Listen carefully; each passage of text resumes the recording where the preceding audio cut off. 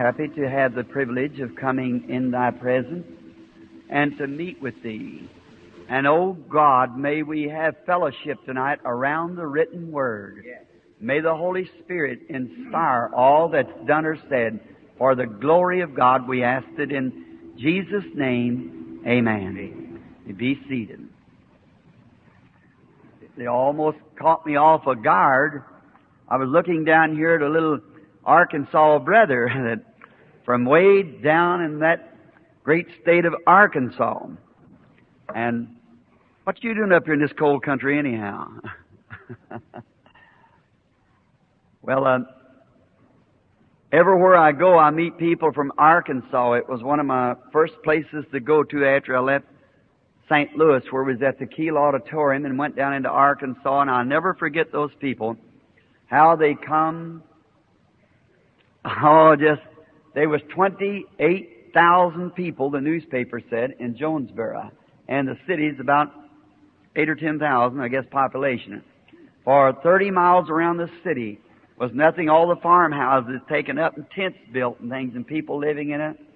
Under old trucks and people raining. It'd be raining and people holding little pieces of canvas and newspapers over their sick folks just waiting for them to be prayed for. It didn't make any difference if they got in this week or next week. Whenever it was, it'd be all right, see. Now, I remember down at Carning. You live close to there, do you, Carning? I've seen something there that I guess that maybe Dwight Moody or Sankey or some of those seen in their days. I was way out in the wilderness, had pulled back and was back there praying alone before the service. I'd see people coming out those dusty roads, going down to the service long in the afternoon. And I noticed young ladies, beautiful young ladies, not over 16, 18 years old, packing their shoes and stockings under their arm. Before they would get there, they'd sit down, dust off their feet, and put on their hose and their shoes. They only had one pair, and it had to last. But they really loved the Lord. Some of the most outstanding miracles I have ever seen done in America was did there. And I want to come back to Arkansas one of these days. Just have a real old time of fellowship around the Word and the people of God. Now, we're just a little early tonight, and so we're going to read some of God's eternal Word as usual. And I want to say, I believe they said here we had you done announced that ministerial breakfast and so forth? Yeah, no, okay, that's all right then. We want to read tonight out of the book of Genesis. And I want you to listen as we read out of the 11th chapter and the 5th verse. And the Lord came down to see the city and the tower which the children of man had built. And the Lord said, Behold, the people are one. I want to speak tonight on the oneness of unity. Now, as we go straight into the Word for this exhortation, and now it's very amazing to think that how that the people that they saw here was one. And you know, that's God's plan. God wants people to be one. And it's strange to think, but the devil tries to put his plan into existence and make the people one under his plan. Now, God has a plan, and the devil has a plan. And then the devil is trying to get all people under his plan, while God's trying to get people to be one under his plan. So there's two great spirits in the world. One of them is the devil. The other is God. The devil has messengers. God has messengers. And we are at liberty to make our choice to whom we will yield ourselves to. That's whose servants we are. But if you notice, as I was preaching last Sunday of the thirst that's in people, God made man to thirst, but to thirst after Him. That's why thirst was placed in a man. But the devil comes along and perverts that and causes the people to thirst after him with the things of the world. The Bible said, if ye love the world or the things of the world, the love of the Father is not in you. Then you see the devil perverts. He can't create anything, but he can pervert what God has already created. The devil is not a creator. He's just a perverter of the original creation. And what is sin is righteousness perverted. How many understands that? Good. Just wondering. I'm a Southerner, and we just used to a little more response than that. And the Northern people are conservative, and I've been in the South so long that I just have to get used to my Southern ways or me or Yankee ways. But I want you to know we won the war. You haven't got no argument about that. There's one Southerner living and no Yankees, so we won the war. I thought it was most striking when that little Yankee was dying, and the Southerner sent him a telegram and said, "God bless you, Yankee. I hope to see you again pretty soon." That's why couldn't you thought that in the beginning, you see, and just let it go. But I like to say that there's only, it taken the spans of life to win the war, but we finally got it, see. All right. But there is a great time coming. And now, speaking of the enemy, of how that he perverts righteousness into unrighteousness. Now that we're a mixed multitude, both men and women, most all adults, so I'm sure you'll understand, you listen to your doctor and I'm your brother. It's legal and lawful and godly for a man to take himself a wife and to live with this wife. But another woman could be the same thing to him, but it would be death to touch her. There's the difference. Righteousness perverted. That's the way all sin is righteousness perverted. God made you to thirst after Him. And God made the church to be oneness under His dominion. But the devil makes them oneness under his domain. And now if you'll notice, in the Mohammedan religion, some of the things, if we would just could take the time, the things that are, how they are perverted in the Mohammedan religion, which I've had the privilege of visiting the country near the grave of Muhammad, and at his grave has been a white horse, has been standing there for 2,000 years. Every 4 hours, I think it is, they change the guard. And a white horse saddled and waiting for the resurrection of Muhammad. And they say that he'll raise from the dead, get on the horse, and conquer the world. Then you see, they are watching for the conqueror to come riding on a white horse. And how that is perverted from the Scriptures, because Jesus is coming riding on a white horse. His vesture dipped in blood, His name the Word of God. But you see, the devil taken that theory and perverted it to Muhammad. But truly, Jesus will come on the white horse. The Bible says that He will. And you can get in any false cult that you wish to, and you see many great symbols of true Christianity. Now, in the Tower of Babylon, if you'll notice that tower, it was the beginning, Babylon, which I will speak on later this week, the Lord will. Babylon, the very city, was patterned out of heaven. And in there they had the river Euphrates flowing right by the throne. And the garden, swinging garden. And that's patterned off of heaven. For the river of life flows by the throne of God. And you see, the achievement that man was doing was making a pattern, perverted. And then in this great thing they had a man by the name of Nimrod.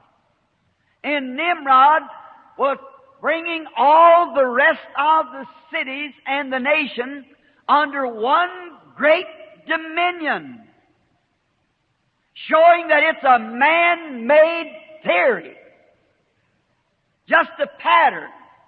But God's church is united under God. Man has nothing to do with it.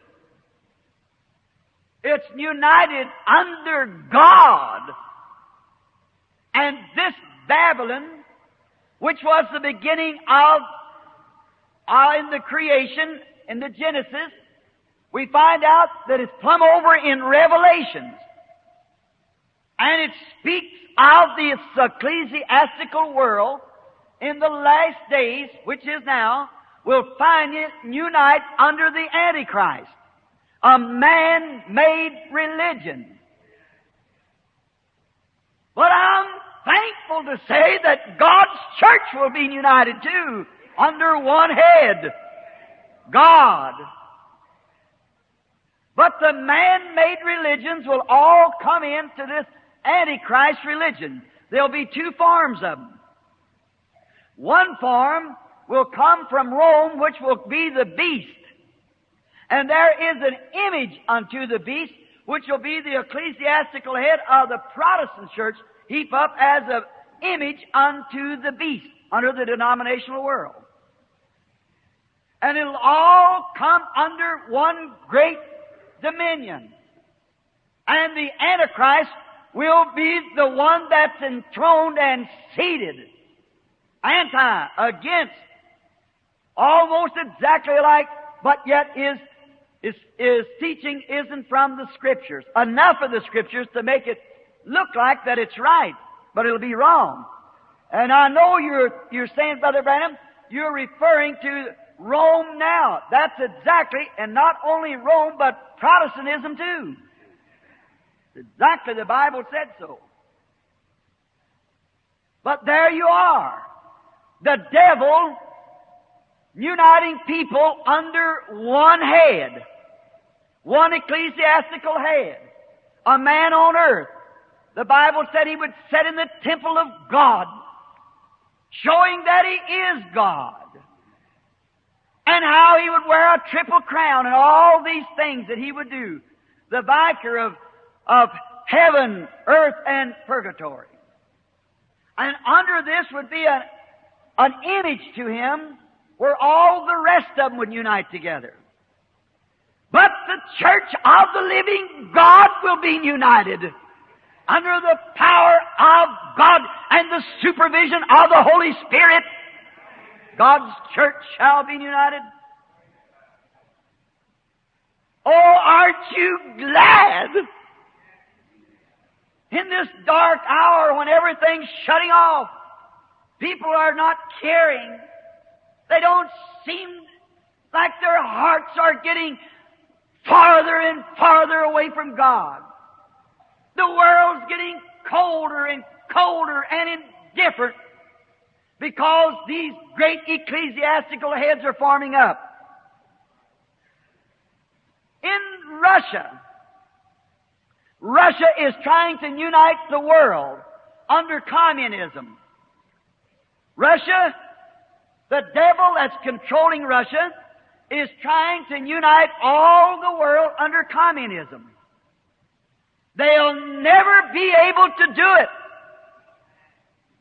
And then The UN, United Nations, is trying to unite them under a union police force. Another man-made system. It never will work. It can't. But they're all trying to. And let me say this with respect, but according to the Word of God, that every nation today is dominated by the devil. The Bible said so. Satan showed our Lord the kingdoms of the world, and he said, these are all mine, to do with them anything I want to do. And if you worship me, I'll give them all over to you. And Jesus knew that he was going to fall heir to him in the millennium, so he said, get thee behind me, Satan! If the world was governed by Christ, we'd stack arms and there'd never be another bullet fired. We wouldn't have any use for Sputniks and for hydrogen bombs to blow up people. When Christ takes over the governorship of this world as the King of Kings and Lord of Lords, the people will be united to Him under one great big domain. It'll be a time all nations are wanting people to be one. Germany thought they all ought to be Germans. Russia thinks they all ought to be Russians. The Western world thinks they ought to come under here. And they want them to speak one language, just like they did in Babylon. God said they are one language. And He wants them all to speak one language. They want them all to be one united persons. But it will never take place under man's dominion. But I'll say this, that there's coming a time when all nations will be united together under one King, and that will be Jesus Christ, God's Son. And they'll speak one language. They'll be one in heart and one in purpose. Daniel saw the end when the stone was cut out of the mountain without hands, and it rolled into the kingdoms of the world and crushed them. And they become like the trash on the floor, the husk that the winds blew away, but the stone covered all the earth. That stone is Christ. There will be some time, there will be one nation, one people, one flag, the old rugged cross. Praise be to the living God. My hopes is built on nothing less than Jesus' blood with righteousness. When all around my soul gives way, then He is all my hope and stay. For on Christ the solid rock I stand, all other grounds is sinking sands, all other grounds. Churches, denominations, nations, UNs, whatever it might be, it's all sinking sands. Got to come to an end. I've had the privilege of standing in Rome, where the great Caesar, who tried to unite all the world under the Roman Empire. And today, you have to dig 20 feet down to find the ruins of that city. I stood in Egypt, where the great pharaohs that tried to unite the world under Egypt. And you dig 20 and 30 feet to find the ruins of the city. For here we have no continuing city, says the Bible, but we seek one to come. Not long ago, when I One time went out to a place when I was a little boy. I seen a great tree where I used to go and sit under that tree. And I said, when I'm an old man, I'll come back and sit under this certain tree. And I'll look up into its branches. And I will admire its beauty as I am today of a boy of 12. There's nothing left of that tree but a snag. Why? There is nothing here that can continue. It must cease. And every mortal thing speaks of an immortal one coming. For everything that we see is a perverted act of something that's real. I marry a couple and see a lovely young girl in her blushing teens, a young man with his shoulders back, standing as they are one and their hearts beating together. I think, isn't that too pretty a picture to ever be marred by death? But it's just a few years till the hair turns gray, the shoulders stoop, and back to the dust they go. What is it? It's a picture, when they're standing there, that there is a land beyond the river where every symptom of death is taken away. Their immortal shall stand in His likeness. The sun and the stars do outshine. That great morning star hasn't lost any of its beauty since the Lord blowed it from His hands and hung it in its orbit.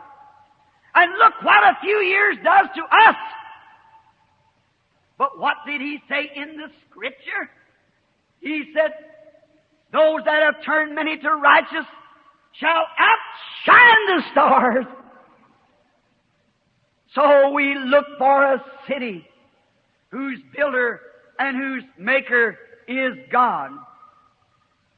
After you see this great something that I'm trying to build your mind into, or a context, I'm trying to let you see out here that there is a working of an enemy.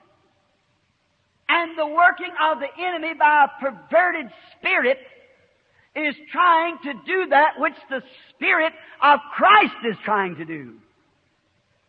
The enemy is trying, like the pro and con, to unite all the world under one great head. The worlds are doing that. Russia, UN. And now let me go just a little further. And the church is trying to do it under man-made setups. It'll never work. It's not God's program. I could prove that by His Word. But you know, God made you a person to make you desire to be that way so that He could fill you up with His goodness. Now, if a man has to be full of something, that's right. This is a choosing time. You cannot stand neutral any longer. You may leave before the message is over, but you can't go out that door the same person you come in. That's right. You'll cross that threshold tonight either a better person or a more evil person than you was when you entered. You can't help it. It's up to you to make a decision. Now notice, it's a choosing time. You can't be neutral. It's a choosing time. You must choose you this day whom you're going to serve. And the devil has presented many things glamorous that you can choose if you wish to. You can't remain the way you are because you've got to be if you're empty. Now, I wish this to stay among us. And the good Lord of heaven knows that I'm not saying this to be indifferent. But I'm just saying this to show a truth And our great evangelists who are crossing the world today, and not long ago I had the privilege of sitting at the breakfast with this famous Billy Graham, who I believe is God's servant, going across the nations, calling them to Christ, calling the world to Christ and to repentance. And I heard him say before a group of preachers, as he picked up the Bible like this, and he said, this is the example. He said Paul went into a city and he made a convert. He came back a year later and he had 30 converts. He said, I go into a city and have 20,000 converts. I come back in a year and don't have 20. Oh, how I wanted to say something. But that was his meeting. Billy Graham, with his message, is telling people to repent and to turn from sin. And that's an essential message. And God has chosen Billy Graham to do it. No one else can do it like he has done it, because he's following the Lord. He is in the spirit of John, which before the first coming of Christ went forth and preached repentance and done no miracles. But he preached and stirred the regions and made them ready for the next message coming. But today, as Billy Graham, our beloved brother, as he's having the people to dump themselves out with sin, he hasn't got the message of filling up again. That's what's the matter. You are dumped out. But let me humbly speak to you as your brother. The Bible said when the unclean spirit is gone out of a man, he walks in dry places. In other words, he's going around everywhere trying to find rest. A spirit is not very bad until he can find somebody that he can talk to or live through. Just recently, I could feel the Spirit in the meeting. And you all who are sending your letters in as an apology of the first night or two to believe that it was some kind of a mental setup, and now you're convinced. Sure, I forgive you. God does too. And the Lord bless you. Certainly. Now, when the meeting going on, an evil spirit in the meeting. That spirit is almost harmless until it can catch somebody that it can work through. Then when it can work through, it'll certainly do damage. Because it is an evil spirit. And the Holy Spirit is here, trying to find somebody to work through, and when it finds somebody to work through, it can do good. See the two spirits? Their motives, objectives. Watch how it is. Watch their works. Watch their fruits. Then you can see what spirit is on you. You are motivated by spirit. If you have no spirit, you're dead. And if you have a spirit, it motivates your life. And if your life bears the fruit of a Christian, it's a Christian spirit. Now you may be filled. Now watch this evil spirit. When he goes out, he walks in dry places, hunting a place to find rest. The Bible said he could not find it. So he says, I will return back to where I come out of. He goes back to this person that he was once in, and he finds the house all swept, cleaned up, sanctified, all condemnation gone. Oh, just a real happy believer. But it's empty. And he said, come here. 7 other spirits worse than he was. Will you please try to get this? The Bible said that's the truth. Jesus said it's the truth.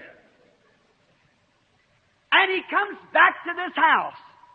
A man who's confessed Christ to be his Savior, has got rid of his wickedness, has quit his drinking, quit his smoking, his lying, his stealing.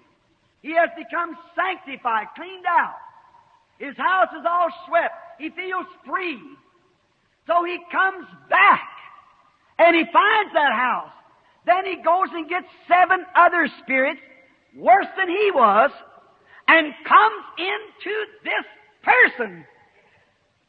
And the Bible said that the last estate of the man is 7 times worse than it was at the beginning. Now what does happen? An evangelist comes through.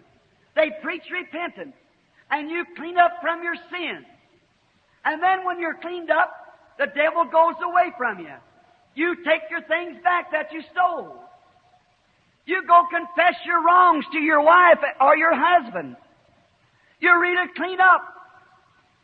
And then the thing of it is, you're just clean and make a real good target for the devil. Now, after the people believed and was baptized, they were filled with the Holy Ghost.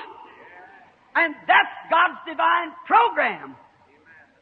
Now, if you are filled with the world, and when you get saved, you might be filled with good thoughts and so forth, but unless you are filled with God, God sent the Holy Spirit to the earth to motivate the church.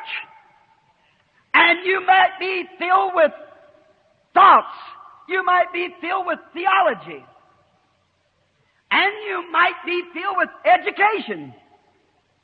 A know-it-all. And you might be filled with religion. And still be a target of the devil. That's right. Now, when God made you so you could empty, for when you was born, you was made with a place to be filled. By nature, you're a child of the devil. And when you, an evangelist comes along, and you repent, and get cleaned up, you see what the devil comes? He brings back to you and sets you in some little denomination, and say, our church is the biggest one. You're wrong right there to start with. Then you get heady, high-minded. Why, don't condemn me to stay home and watch television. It doesn't condemn me to smoke a little friendly cigarette or take a drink once in a while. Your fruits tells what you are. And then you'll hear some clergyman get up, and you might be reading the Bible and you see where Jesus performed and done miracles. You take it to the pastor. Oh, he'll say, now look, we don't believe that. Who's we? Who is the we don't believe it? Him and who? It isn't him and God, for God wrote it. It's him and somebody else. And if you'll get behind it, it's the same motive that was at the Tower of Babel. To build a man-made earthly dominion.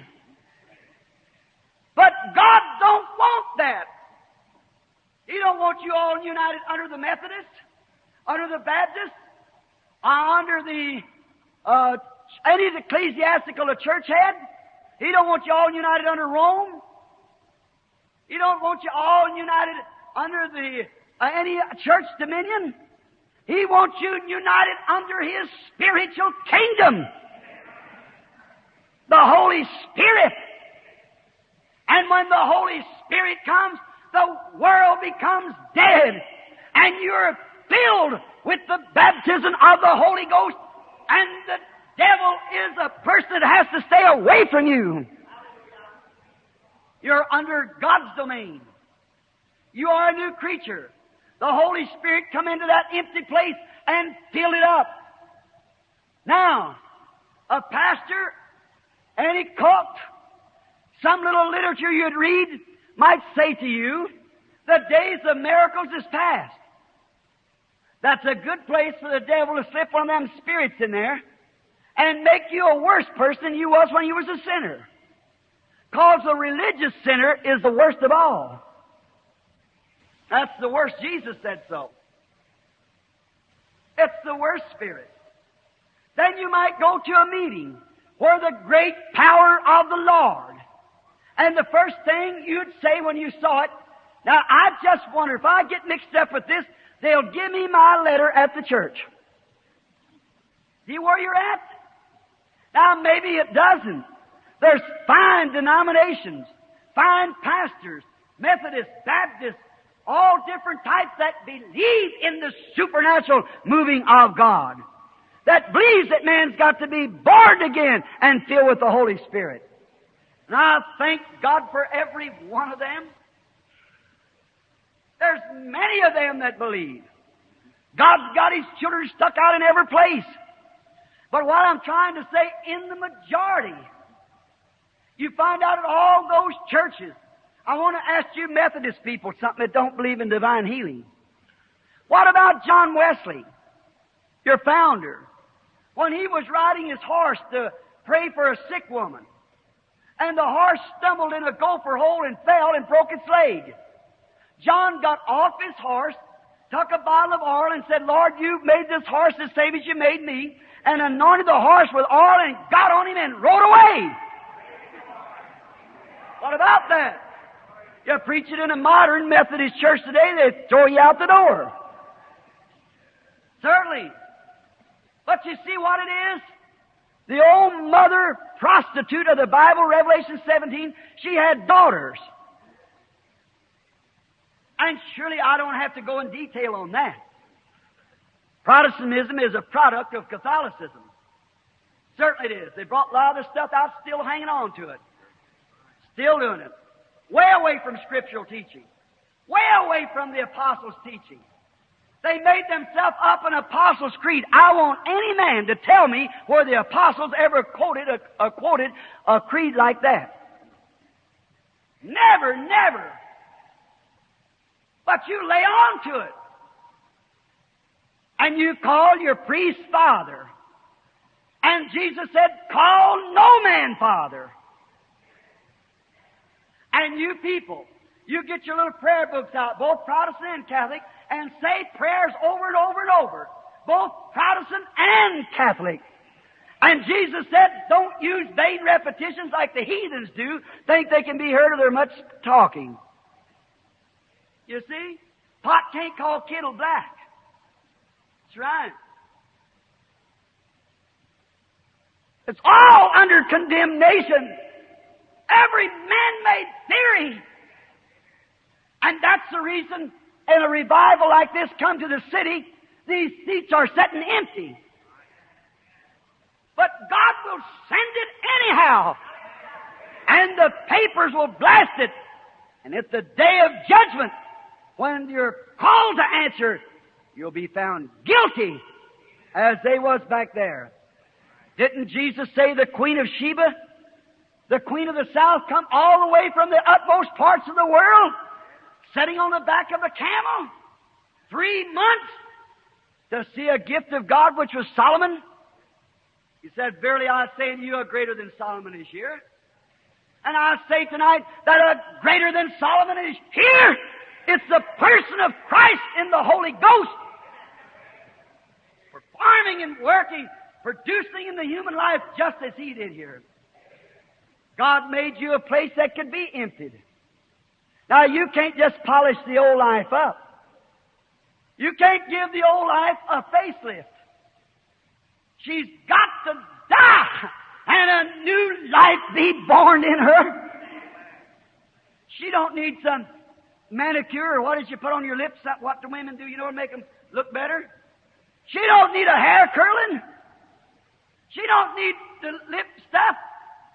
The church needs a birth and a filling of the Holy Ghost.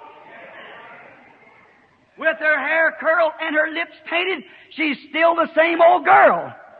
She still is a doubter. She still has her doubts. She has her fears. She's got herself all scrupled up, and she don't want to hear the truth because the thing that is within her won't let her do it. That's right. Certainly. A woman of ill fame on the streets. You walk up and tell her, "Hey, woman, you're wrong." She'll say, "Tend to your own business." And some stiff-necked church member is 7 times worse than that woman. Tell her, "There's a great revival going on. You should come down. The Lord Jesus has manifested Himself, healing the sick. People are so forth receiving the Holy Spirit." "Wrong, what's the matter with you?" "I belong to church. I'm as good as you." Why? She don't know any better. But you speak to a decent woman and tell her it's wrong to do that. She'll say, "Amen, I know that's wrong." And you tell a man or a woman that's born again of the Spirit of God that the baptism of the Holy Ghost is here for them to fill their hearts, they'll holler amen to it. For they feed and live on the Word of God. Certainly they do. But you see, as it is in the world, so is it in the church. They're trying to build something. God don't need your help to build His kingdom. God just wants you to preach the Word. He'll do the building. He's the architect. He's got the plans right out here. All right. What do we do then? God made you a place to empty up of the things of the world. Now nature put a spirit in there that makes you love the things of the world, and you know you're wrong when you do that. Whether you're a church member, you may be just as religious as you can be, and just as full of the devil with it. That's right. If you doubt the Word of God, every word of it to be true, it's the devil telling you that. Certainly it is. That's rude. But it's high time, that some little sissified preacher got his rubber gloves off and preached the gospel the way it's wrote. And quit trying to petty around with some seminary experience. I always felt sorry for an incubator chicken. A chicken that was born in an incubator chirps and ain't got no mammy to go to. That puts me in mind of a seminary preacher that don't know no more about the Word of God than what the seminary said. Chirping and no mammy to go to. But when you're really born under the wings of His grace and power, you'll agree with every word He said is the truth. And when God moves in the supernatural, your heart will hunger right to it. You won't get off on the side and say, mental telepathy, a devil, Beelzebub. I don't believe that. My church don't teach it. You'll say, God be praised forever. Or you're filled. You can't stay empty. Empty is idleness. That's what's the matter with the converts today. As soon as you get converted, you start idling around. You ought to be over there on your knees seeking God for the baptism of the Holy Ghost to be filled up. Then you've got a wall, His blessed presence with you. And when the enemy comes in like the lion in the den that night with Daniel, the light of God shines out and he gets away from you. If the good man of the house hasn't got it garrisoned, certainly. Now, united on the day of Pentecost, or just before it, the disciples had all been cleaned out. All their sins had been forgiven.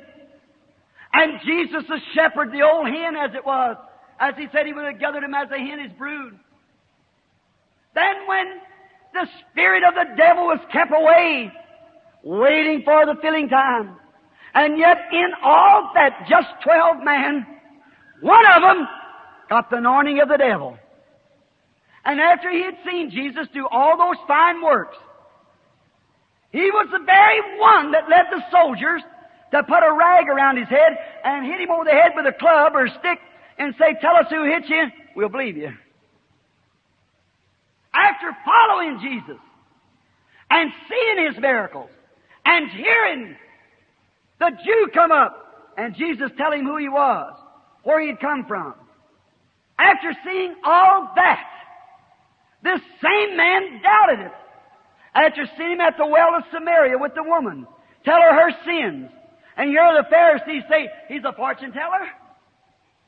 And then after seeing the lovely Jesus, the woman touching his garment and being healed, he still wouldn't believe and permitted a spirit of unbelief to come to him because he was instructed on the outside.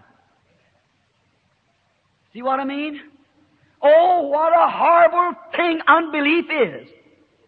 And yet people profess Christianity setting with that in them. Heady, high-minded, the Bible said in the last days. Do I feel strange about it? No, sir. It makes me know this, that the end time is at hand. For the Bible said the Spirit speaks expressly. You know what the word expressly means? That in the last days, that's this, peerless times shall come, for man shall be lovers of theirself. I'm Dr. Ph.D. Jones, and my seminary experience, I have all my degrees. I am a LL.LLD. Our pastor is all this, that. That don't have one thing to do with God. I had a man come not long ago, said, Brother Branham, I can plaster your wall with degrees. And said, every time when I got my doctor's degree, I thought I'd find Christ. When I got my literature degree, when I got my bachelor degree, I hunted for Christ in all of it. And I haven't found Him yet. He says that the teacher's been wrong. I said, Christ is not known by these theological degrees, but He's known in the person of the Holy Ghost which come down on the day of Pentecost. And the man fell across my coffee table in my dining room and there received the Holy Spirit. Amen. On the field tonight, preaching divine healing, which is one of the outstanding men of the day. What did the church do? Excommunicating. Right quick. Blessed are you when they put you out of the synagogues and things for my name's sake. Well, the Bible said they'll be heady, high-minded. When? In the last days. Lovers of television. Pleasures more than the lovers of God. Truce breakers, false accusers. Now, I tell you, don't you go down to that meeting because there's nothing to it. False accusers. The Bible said so. Having a form of godliness, but denying the power thereof. What power is that? The disciples asked, just a moment. The disciples asked this question. When they seen that Judas had betrayed him and everything was at hand, they said, Lord, wilt thou at this time restore the kingdom to Israel? Watch what he said. It's not for you to know that hour, but go up to the city of Jerusalem, and you shall be endued with power from on high before you can be a witness. A witness has to know something. A witness has to have an experience. And you cannot be a witness of Christ until the Holy Ghost has baptized you. Jesus would not permit His disciples to preach the gospel until they received the Holy Ghost, yet they had been honored to walk with Him 3.5 years. Though they were holy men, accepted in His sight. But He would not let them go preach until they waited up there and got all the differences out of them, and then the Holy Spirit came. What the world needs today is that same filling. When the dumping out comes, it needs a filling. What does that filling do when it comes in? Where you have doubt, it brings faith. Where you have indifference, it brings love. Where you had hatred, it brings fellowship. And then when the church of the living God someday will be united under one great head, and that will be the head of God. God in the unity of the body of Christ will be the governor and the king and the Lord over the entire church under His control. Then she will be received up. Today, all of the towers of Babel they may build, all of the rockets they may find, all of this socialism and communism, if they may stir up, all the ecclesiastical systems will fail. But in spite of all of it, God will have a church united under His king, under His kingship, by the baptism of the Holy Ghost. Jesus said, "These signs shall follow them that believe. In my name they shall cast out devils, speak with new tongues. If they take up serpents that should drink any deadly thing, it will not harm them. They'll lay hands on the sick, they shall recover. Great signs and wonders, the works that I do shall they do also. Even more than this shall they do, for I'm going to the Father. A little while the world will see me no more, yet ye shall see me, for I'll be with you." What? Dump out, empty up, then I'll be in you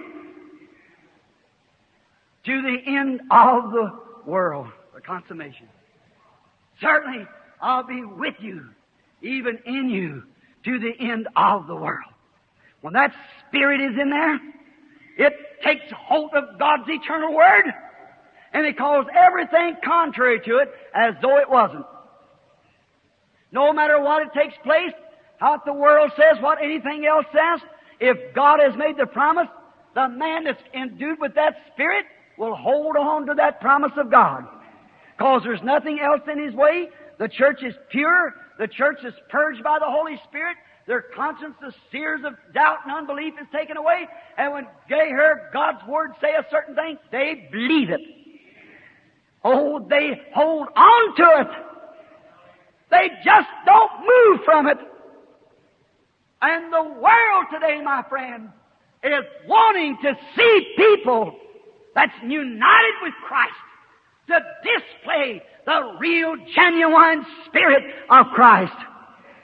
Gallant heroes. In closing, you might say, the world is wanting to see heroes. They honor heroes. That's good. The old saying is that cowards die 1,000,000 times while heroes never die. There's a story comes to my mind. I would like to quote it to you just for a few moments. It's a story of a hero that's too often forgotten. Many of you men, my age, and you women, you will remember it well in our school books. It was many years ago in Switzerland. The little Swiss people had went up in the mountains and built themselves some houses. They had their own little economics and so forth, their little homes. And they loved them. They wasn't a warring people. They were peaceful people. And all at once, one time, coming into Switzerland was a great, powerful army. And they were well-trained men, just sitting like them seats there. Just like a brick wall. Great shields, great spears, well-trained war men. And they come marching into Switzerland to take what the Swiss had. And the Swiss, to guard their homes, kissing their wives goodbye and their children and babies, they took old pieces of scythe blades, rocks and stones, great big old clubs, and went out in the valley to meet the oncoming army. And when they got gathered out there, just a little bitty handful of men. And all around them was a great marching army. What could they do? They stood hopeless, helpless, one looking at the other. They were licked. There's no way around it. They were finished. And after a while, there was a man by the name of Arnold von Winkelried. He stepped out and he said, "Man of Switzerland, over across the mountain is a little white home where my wife and 3 little children wait. Say, when I kiss them goodbye this morning, I'll never see them again on this earth." They said, "Arnold von Winkelried, what are you going to do?" He said, "This day I shall die for Switzerland." Well, they said, "Arnold von Winkelried, that will do no good. Why do you say you will die for Switzerland?" He said, "You take what you've got, plowshares, little old sickles, sticks and clubs, rocks, said, you follow me, and you fight the best you can with what you've got. Said, what will you do? And he threw down his sickle, his thing that he was going to fight with. He raised up his hands, and he screamed to that big army. He looked around. He saw where the thickest of spears was, just everyone in uniform number, marching him right against the mountain. On. Oh, that's the way the devil does it. Marching him right into the corner. He raised his hands, and he screamed, make way for liberty! And the oncoming army wondered what. And he started running. And he screamed again, make way for liberty! And when he got right into this great big bunch of spears, where many pointed to catch him, he grabbed his arms out like this and got a whole armful of those spears and drew them into his bosom. Such a display of real heroism. It upset that big army, and it routed them. Here come the Swiss with clubs and sticks and beat that army out of their nation. And they've never had a war from that time to this. Because one man played the part of a hero and did what was right. That's never been exceeded and very seldom compared with as heroism. But oh, that's such a little thing. To one day, many years ago, when Adam's children, the race of this world, was backed up in the corner with sicknesses and diseases and sin. They'd been sent prophets and killed them, and they'd all kinds of laws and refused them. And Adam's race was backed into the corner. There was one who stepped out of heaven and said, I'm going down to the earth this day to give my life. He found where the thickest of the darts was, the fears of Adam's race, was death. He grabbed death as he went to Calvary and pulled it into his bosom. And he told his disciples, empty up now, go yonder, wait up yonder, until I send you back something to fight with.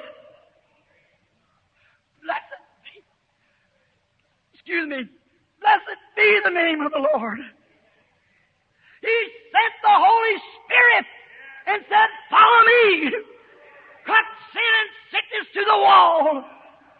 Men and women, the greatest thing that's ever been given to the Church of God is not to hold some ecclesiastical paper in your hand, but to be filled with God's Holy Spirit and cut the kingdom of the devil until our chief captain comes to take over.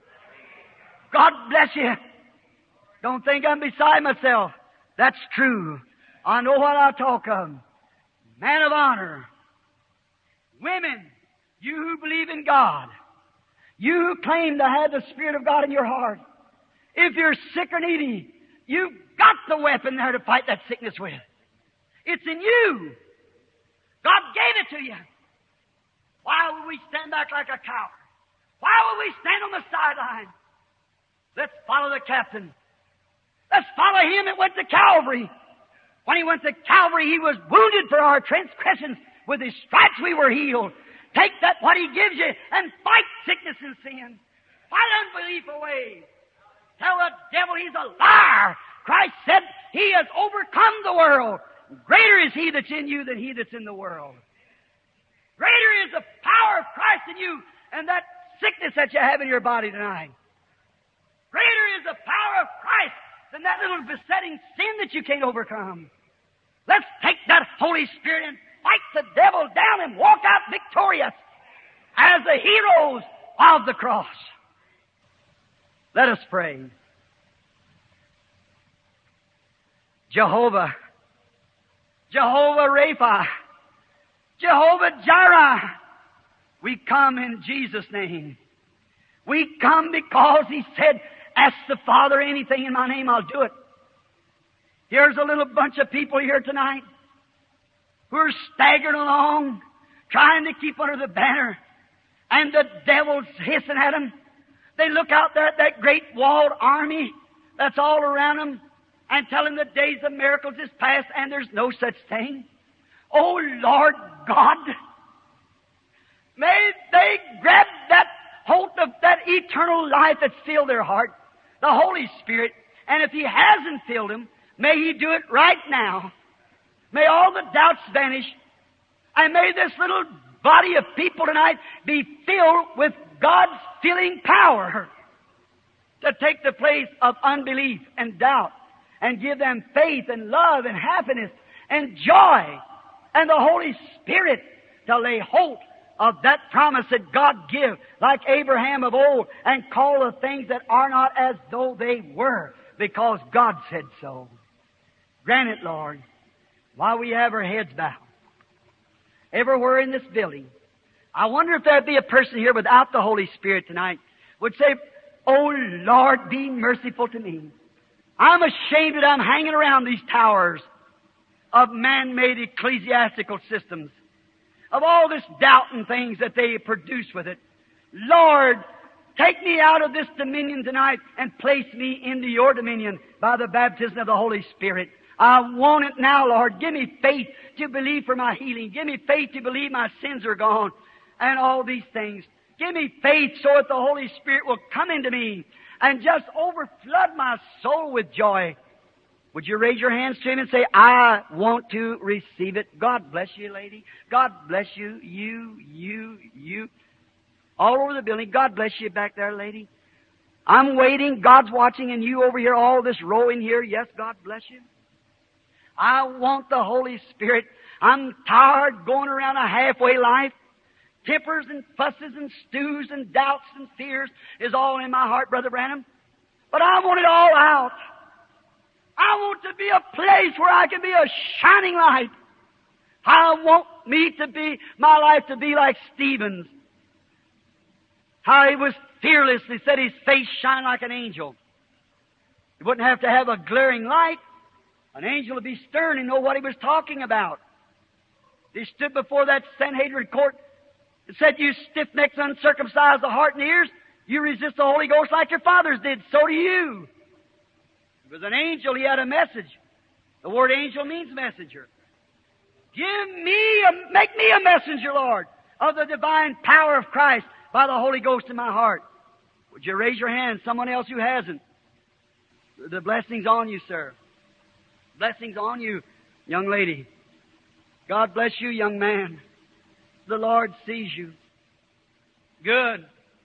All right, now with your heads bowed, let's pray for God to fill you with the Holy Ghost right where you are. Brother Branham, you want to come down and lay your hands on me for the Holy Ghost? I don't have to. While Peter spake these words at the house of Cornelius, the Holy Ghost fell on them that heard the word. Faith cometh by hearing. Not laying on of hands, but by hearing. Hearing what? The Word of God. Now, I've tried in my humble way to show you the towers that's being built, the Babylon towers that's got to fall. And I'm pointing you to a tower, and there's only one road up it, that's through the Holy Spirit. You can't set neutral. The Bible said in this day that every man that wasn't sealed with the Holy Ghost would have the mark of the beast. What is the mark of the beast? Unbelief. Don't you know what if your pastors had taught you? In the Old Testament, when the trumpet sounded, if the man wanted to go free, he could go free. If he didn't, he walked to the post and had an awl bowed to his ear because he refused to go free. And if you refuse to go free, then you'll serve that taskmaster the rest of your days. And you're lost. What's the seal of God, Brother Branham? The Holy Ghost. You say, is that scriptural? Absolutely. Many of them. Let me give you one so you won't forget it. Ephesians 4:30 said, "Grieve not the Holy Spirit of God, whereby you are sealed till the day of your redemption." There's the seal of God. That's what I'm trying to tell you. You've looked for the seal of God to come in the last days, not on your forehead. Saying it was on your forehead is your knowledge to understand. But the Bible said the seal of God is the baptism of the Holy Ghost. And everybody that has it, their hearts are free. They're sealed by the knowledge of God in their forehead that they do know that Jesus is dead and raised again because they can see Him. A little while and the unbeliever will see me no more, yet you'll see me, the one's got the seal. For I'll be with you, even in you, to the end of the world. The works that I do shall you also, even greater than this, for I go to my Father. The unbelieving world walks along in gross darkness around some Tower of Babel. A touching or something other around some superstition, some cult. While the real believer in the signs and wonders, and it's hid from the eyes of the unbeliever. Open your hearts now and let Him come in. I'm going to ask the ministers also in the building, pray especially at this time. This is a great moment. This moment will seal the destination, no doubt, of many. One soul worth 10,000 worlds. How great is this moment? Lord God, Creator of heavens and earth, Jehovah, reach down just now by the mercies of the Lord Jesus, the Blessed One, and pour the holy oil of your Spirit into every heart here. Those who are hungry. It is written in the Bible, while Peter spake these words, the Holy Ghost fell on them. No wonder. They were all thirsty. You said, blessed are ye when you hunger and thirst for righteousness, for you shall be filled. How can we speak to people about Christ when they're not thirsty for Him, when they're studying in their man-made thoughts and satisfied, knowing not that they're miserable, wretched, blind, and poor, and know it not? God be merciful tonight to those who are raising their hands, those who are willing for the Holy Spirit to come in. May He come down the streams of His blessings now, pouring into every heart and filling them to an overrunning joy, that they might know that He lives. Give them understanding of how to accept Him. Give them understanding that you're there more anxious to get in their heart than they are to have you. May every little funny feeling, every demon that's sitting around hissing, now you won't receive it, you won't receive it. May they call that devil a liar. God made the promise. And God will keep His promise. But how can we when we sit all pulled in like a terrapin in its shell? I pray, God, that You'll loosen up this crowd of people and send down the Holy Spirit from on high with a great, powerful rush upon them. May their hearts be open now. And if they can only receive the Holy Spirit, Lord, He will announce to them that all blessings of God belongs to them. Grant it, Father, in the name of the Lord Jesus. Amen.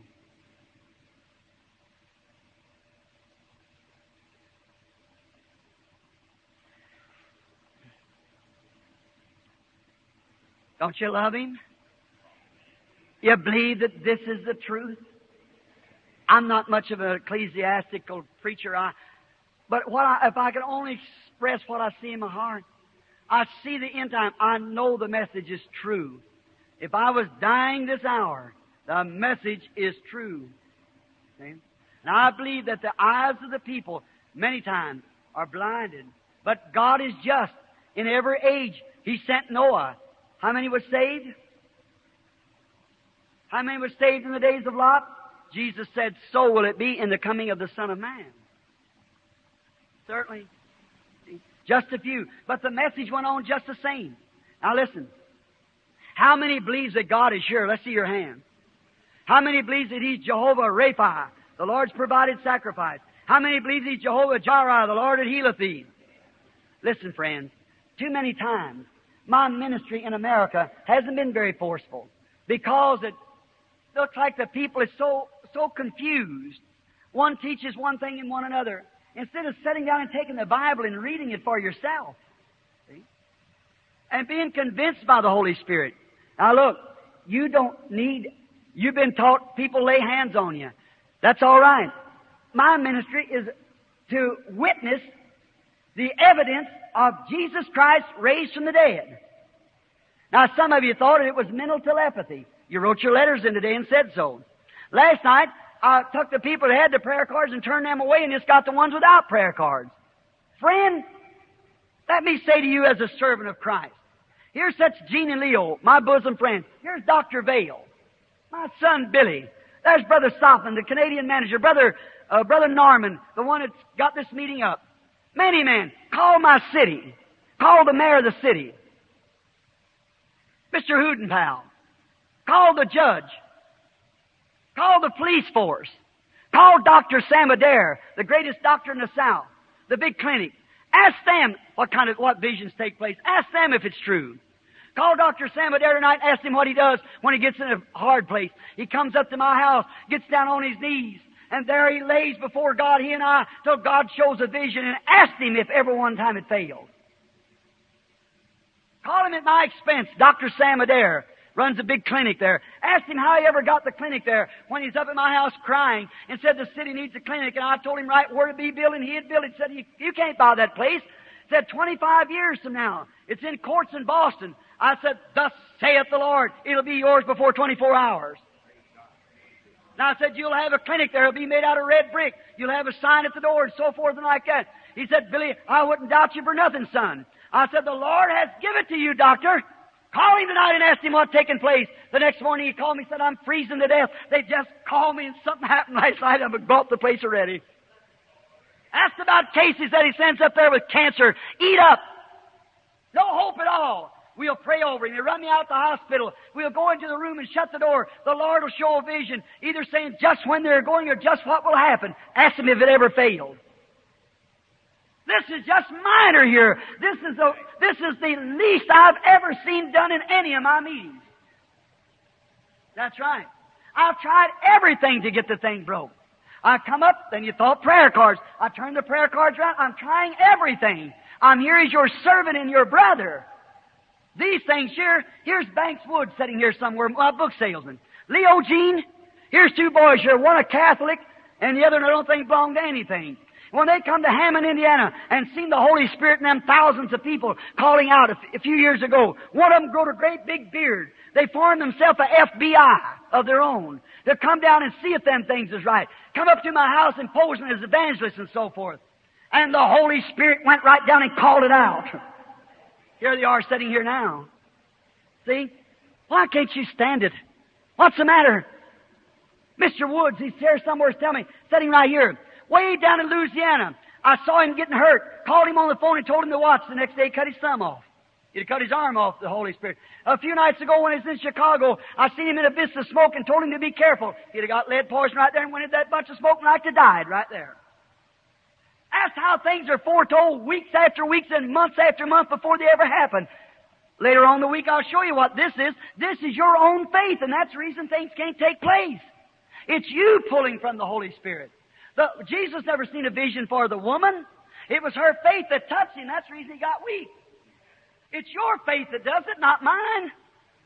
It's you that's doing it. And if you can get them spooky feelings away from you and really believe God, this thing will break out into one great big hallelujah revival. And the lame, blind, halt, and everything will take place. But as long as you sit cooped up, how can he do it? I believe in being conservative. But not only that, that conservative thing gives you a spirit of superstition. Don't tell me. I'm standing here now. I know what I'm speaking of. The Holy Spirit's right in this building right now will heal every one of you right where you're sitting if you'll believe it. He's already done it. How many believes that? Do you believe it? All right. I'll see how much you believe.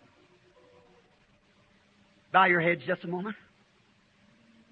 Lay your hand on somebody near you.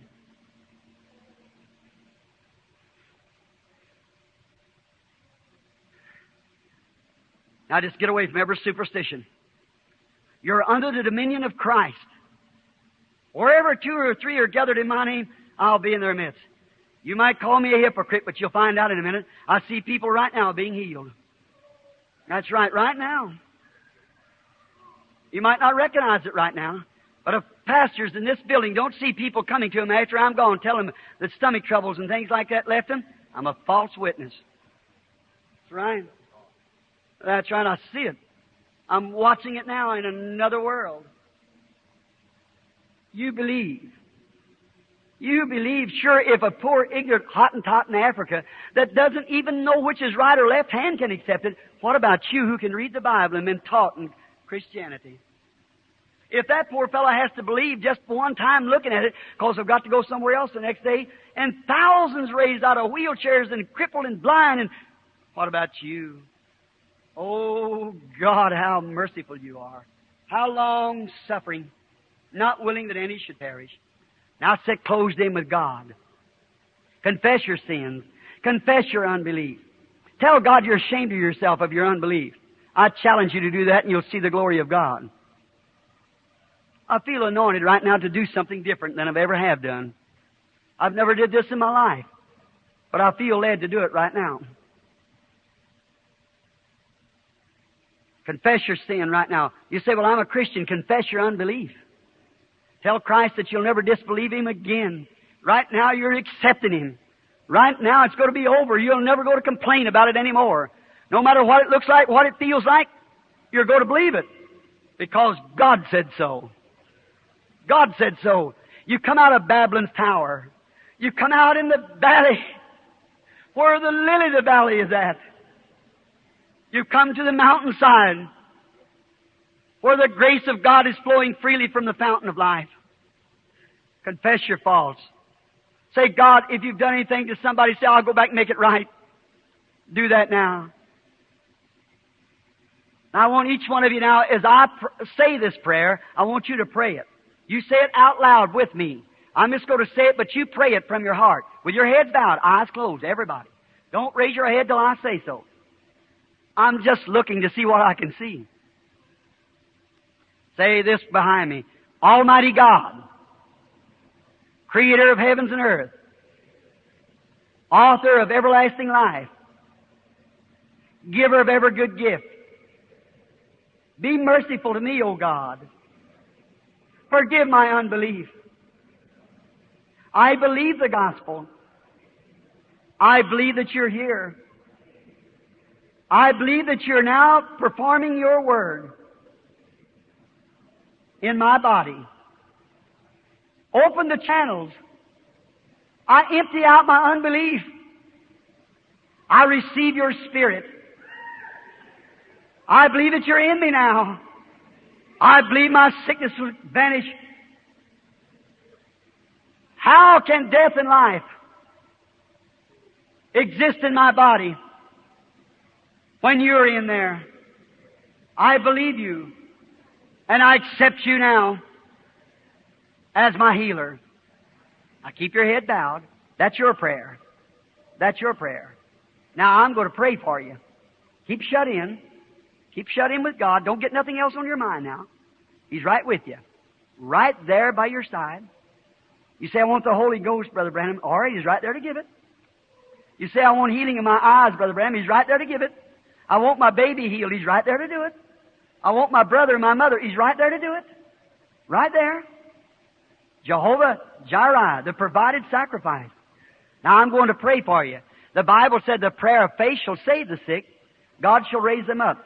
If I found grace in your sight by the working of the Holy Spirit, I'll pray with all my heart right now that the Holy Spirit will witness to you that the work is finished. Oh God, my Father, I come in Jesus' name to pray for this people who has now honestly and sincerely have confessed their wrongs. Oh, blessed God, may this be a night that they'll never forget. May the Holy Spirit come into every heart just now and just move out everything and all the sickness from their body. I now challenge the devil to a debate. Satan, you are aware that you are whipped. You have no legal rights. Jesus Christ, my Lord, stripped you of every authority you had when He died at Calvary to take away sin and sickness. And you're nothing but a bluff, and we're calling your bluff. You know that when our Lord came to the tree, He cursed the tree. The next day it was withering. And our Lord said to His disciples, have faith in God. For if ye shall say to this mountain, be moved. Don't doubt in your heart, but believe what you have said is coming to pass. You can have what you said. Satan, you know the Scripture on that. And I've just taught this people that God is in them. And if God is in them, and they speak to that disease and say, be away from me, and don't doubt in their heart, right then that disease has to move. For Christ said so. For it's not them that speak, it's the Father that dwells in them that's speaking. They're in need, so come out of them in the name of Jesus Christ. I say as God's servant, by a message from an angel who anointed and has proved to the people that Jesus is here, and the message is right, so come out of them in the name of Jesus Christ. I adjure you to leave every sick person and get into outer darkness in the name of the Lord Jesus Christ. Did you hear that? I'm sure you heard that. How many heard that great roar go through the building just then? That was it. Surely you won't doubt any longer. That was God speaking back. Can't you see?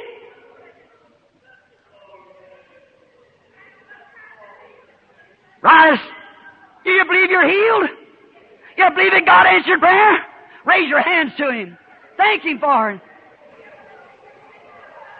It's over. You're healed. Jesus said, if you shall say, what is it? When you're out from Babylon, you're out from under unbelief, you're out from under superstitions, you're out from under all these things, and you're filled with God's own life, your voice is His voice. You are. I spoke it in my room a while ago. God told me to do this, and here it is. He's confirmed it right now. Amen. And blessed be the name of the Lord. Oh, what a time. That's the first time that's happened since South Africa. How long will you grope in unbelief? Get that? The wind swept through this platform here just now as the Holy Spirit crossed over here, because it was the spoken Word of God that did it. Amen. How many of you healed? Raise your hands. How many feel different in your body? Raise your hands. There it is. You are now healed by the glory of God. All that feels different. If you couldn't move your arm, move it. If you couldn't hear out of your ear, stick your finger in your ear and listen. You can hear. If you couldn't walk, stand to your feet. If you're blind, take off your shades from your eyes. You can see. The Holy Spirit passed through this place just now in a confirmation of the Word. Hallelujah. Blessed be the name of the Lord. A wind like went over the building. How many could feel that when it went through here? Raise your hands. Be honest with yourself. That wind that passed through the building, that's the Holy Spirit. Say it, and it shall be done. Like a great loving wind went right down across through here, and I heard it as it crossed over the audience. You heard it and felt it too. It's His presence. All now that feel different. All now that feel that you're healed. All now that feels that Christ is in you. What was that? Just like the Holy Spirit come on the day of Pentecost. Come right down the wind that swept over here. How many is a witness of it? Raise your hands. Everyone, honest from your heart. There it is. It swept right through the building just then. It's the same Holy Ghost. The same Holy Spirit comes by the same Word. Blessed be the name of the Lord. Amen.